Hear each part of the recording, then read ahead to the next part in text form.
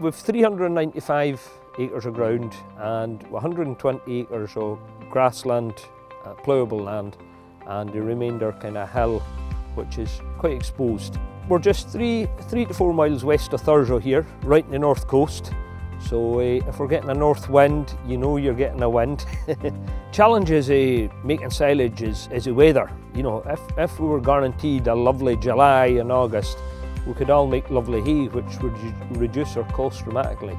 I'm looking for as good a silage as I can get, you know, trying to, well, learning the whole time if we can, and trying to make as good a stuff as we possibly can. Since we've started it, you know, you've been, you know, shifting till 8 layers of silage wrap, doing whatever we could, and even, you know, cutting our grass, making sure that we're trying to cut our grass in an afternoon rather than a morning or evening to ensure that we get the best sugars in our grass, you know.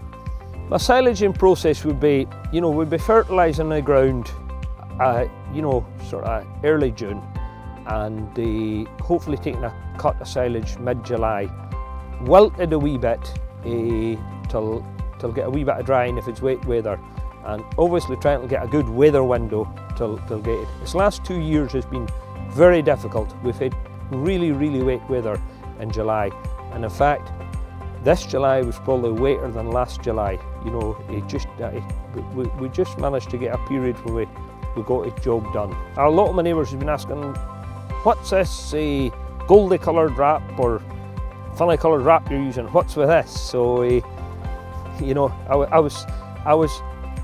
was encouraged by Silostop when I first met the Silostop people at AgriScot last year. I'm always keen on watching, like at the Highland Show, for silver medal awards and things like that, innovation and ideas. And I saw Silostop had this new silage wrap, and I went along to their stand. I was very interested in it. What appealed to me most of all was that them saying how good it would keep air out of getting into your bale and make a better silage bale, and dramatically reduce, hopefully, the problems of listeria in our livestock, because we have a bit of problem. Some years, maybe 1 or 2 ewes go down with listeria. Other years I've seen us with several ewes taking it, and it's quite frustrating when you're in a way of keeping livestock going, and you know, you get some ewes close to lambing goes down. It's a big loss, because it could be several ewes carrying pairs of lambs. It's a lot of money, you know, and making silage is expensive. So I did feel that when you're going to a length of making really good grass, cutting it the best you can, wilting it the best you can, and trying to make it with as good a baler as you can to get a good hard bale, and then you let yourself down by possibly no putting the best wrap you possibly can on it. I think it's a bit of false economy. Yeah, well, because we're on a very exposed ground, when our ewes go to the hill in early December, we generally start feeding silage then to them, you know, and it's just down to the exposure that they need their bite. And what we've shifted till, again, to try and improve our silage, we've bought one of us Tanko bale slicers, and instead of going up with several bales every second day or third day, we have gone to using a Tanko splitter, and it means that we put half a bale in one feed ring, half a bale in another feed ring, and I think it has helped the sheep too.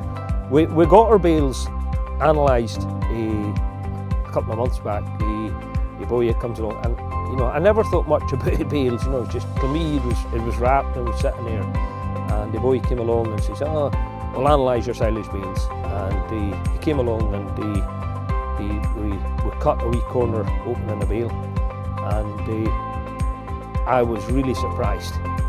The smell of the stuff was incredible, and the colour of it was really nice. So I was quite excited by it, and we've had several farmers visiting on different occasions. So one bale got quite assaulted. We'd opened it up about several times to show people, and they just couldn't believe the colour and smell that was coming off it. This is our normal bales of silage here, and this bale has this new polythene wrap. They're all done with McHale balers, like, you know. So it's quite a good bale, but it's a bit wet maybe, you know. So this is the new stuff, Cyril, this Silostop, and the only difference with this stuff is that it's net wrap, but it seems like it's shaped a bit better. See, you know, but see the difference in we'll open up the bale here. Stuff. You know. Now, what do you think in there, Cyril? He's done a right job, that stuff, I would say. I think it was 6 layers on both, Cyril. I take a wee bit back to you here.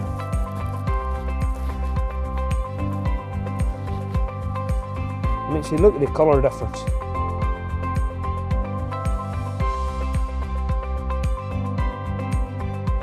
I'm quite excited about feeding the sheep with stuff this winter, but I think it's a great product for farmers.